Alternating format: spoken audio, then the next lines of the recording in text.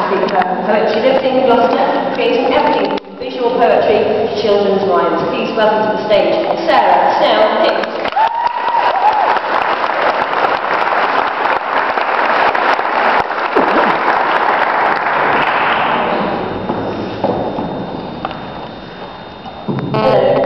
I would just first of all like to start by saying how lucky I feel we are in being able to perform like this.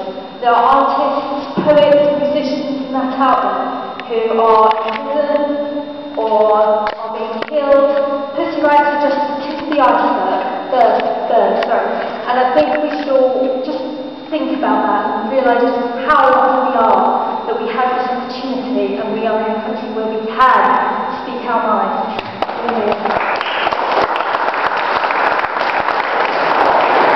This first one is called Hard as Rock. They say they are hearts of stone, or they are as hard as rock, but watch the chalk powder soften and obliterate. It is stone, it is rock, in water soft as butter. Clay is rock, rock that is valuable. You can form it to any shape. Those people, so impenetrable, are vulnerable, just like us. Even heavy basalt, dark and dense, may fracture.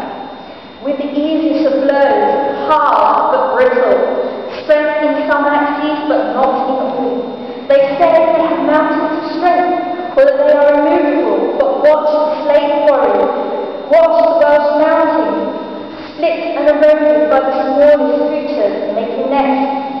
Split and eroded by the miner, by the curious child, by the plant. Every mountain will wash to sea, it is only a question of time.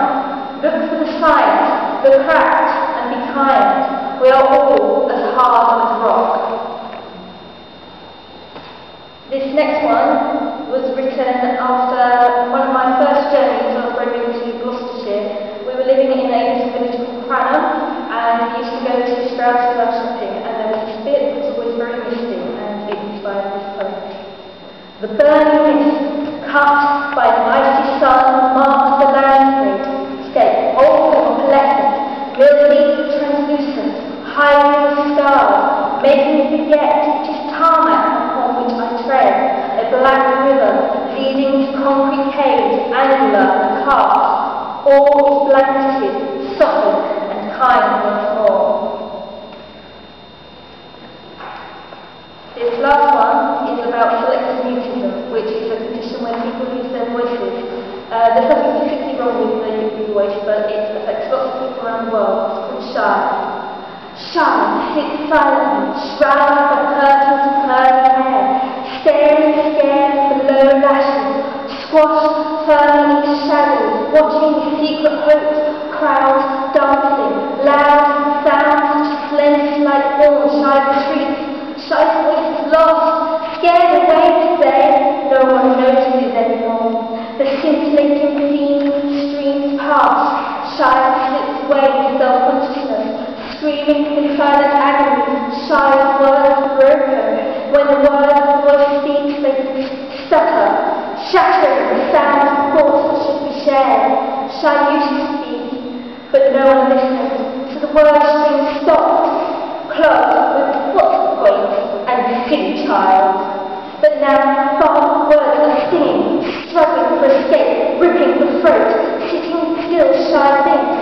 One day the song will come, and then shy will sing on stage, staggering the audience. But now shy hides in the shadows, silent and brave.